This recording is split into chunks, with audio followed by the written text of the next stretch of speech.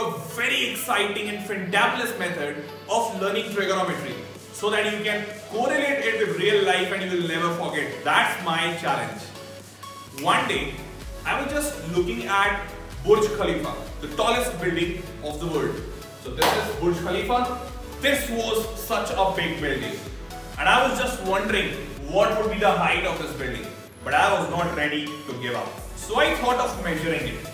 And I straightforward went to the shopkeeper and asked for an inclinometer. Inclinometer is one such device which helps you measure the angle of the elevation. Or you can say measure the angle of your view.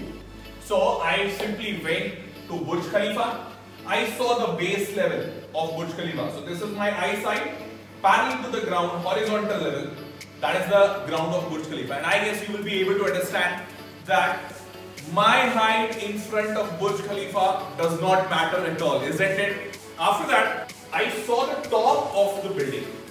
And using that inclinometer which I had purchased, I was able to see the angle of the elevation that I was looking at it, this angle of elevation.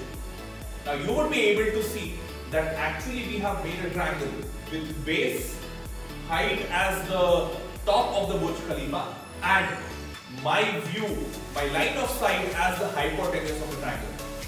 And using this triangle only, we would be able to calculate the height of Burj Khalifa, given that we know the distance of my standing point to the base of the building.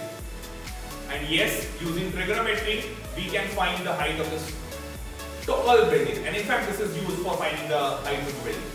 So in the coming session, just after some time, I will be telling you how to use trigonometry in real life and how this trigonometry can actually help you find the height of Burj Khalifa. So stay tuned and wait for the next.